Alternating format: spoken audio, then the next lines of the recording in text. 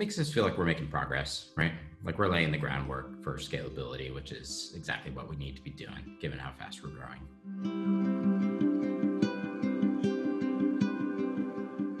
Yeah, I'm Mike Merritt, and I run customer success for Planet.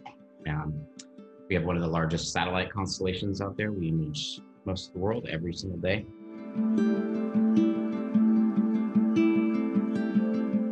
We had a team that was transitioning from what I would call customer service to customer success.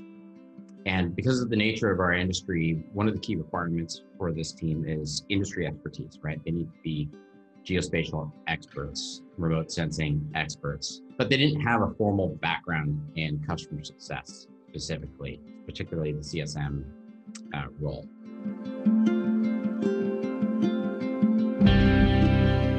The challenges that we face in general, right, is trying to drive value with our customers.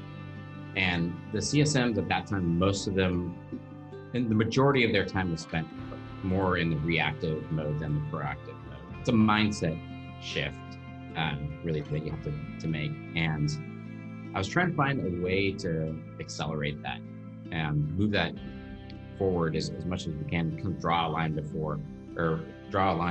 between where we were before and where we're going. Like I can sit down with you and tell you all about customer success, but it was daunting to think about, okay, first we got to train the director level, then we got to train the individual contributor level, and every new hire, again, we're hiring quite a bit, we're growing really fast. We like do that and put all the effort into place when we have other things to focus on too, right? That's just one of many.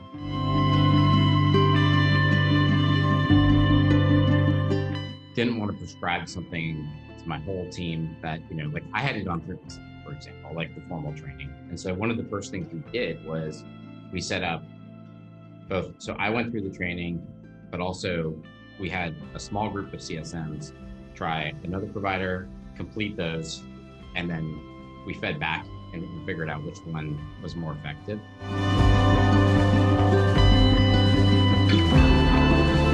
For me, the big eureka moment was really just knowing that every CSM we hire is going to go through this. And so I can hire people that are experts and not worry as much about them making the leap to CSM. I think what I would say the aha moment is it allows us to increase the pool of talent that we go after.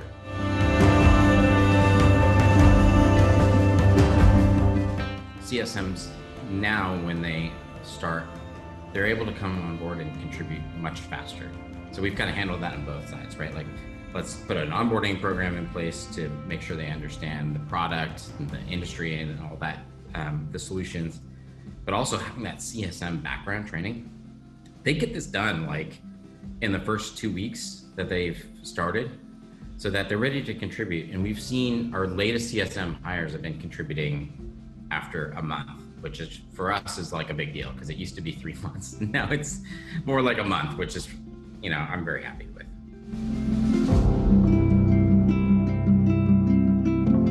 Yes, I definitely would recommend Success Coaching. I think it's the best value.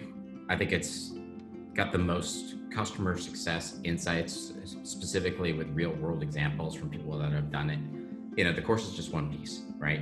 You start with the course, then you get introduced to the community, and then you're learning, because customer success is iterating every single day, right? There's new things and innovations coming out. It's a fast changing field. And so I like that connection to the community.